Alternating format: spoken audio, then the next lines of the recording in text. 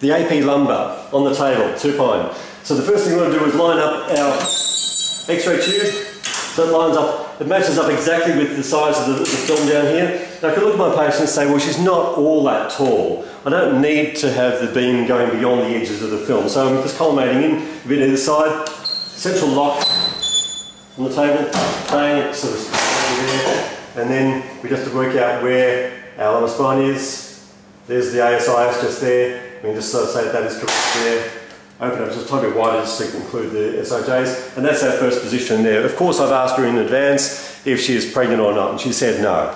Okay, so that's my AP. I'd like to roll on.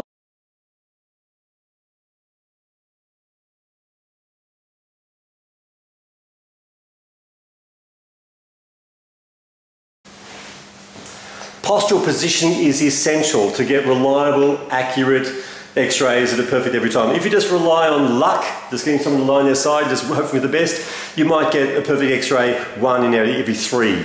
I tend to get the perfect X-ray 9 out of every 10 times. The only time I don't get a perfect X-ray is when someone has a serious spinal problem like scoliosis or something. So the first thing I want to do is make sure that the pelvis is tilted as much as it possibly can this way, make sure the shoulders are tilted as much that way.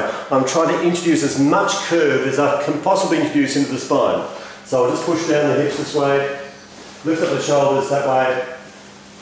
Not very much, just has to be enough so that the posture then is a natural form posture. As soon as you have that, there is very, very little variation between women, and there's very little variation between men. Women always have a bit more of an angle down. In this lady's case, I'm going to use about 10 degrees angling down.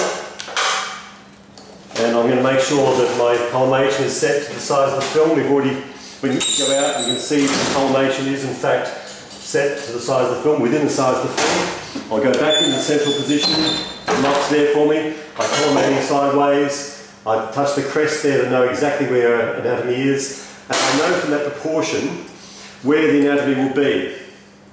Now, we are collimating inside the skin edge by quite a long way because I don't need to expose the flesh at the back, and I'm using this piece of aluminium as a filter to put across the crest, across I'm trying to position this so that it runs parallel to the sacrum, so that I'm reducing the dose to the ovaries. And in that situation there, that was about the right position. I'll just sort of show you a bit of a closer sort of look about where I'm putting that aluminium in relation to the crest. So I know that if I do that, the aluminium won't be superimposed over something that's important, but it will be a good X-ray.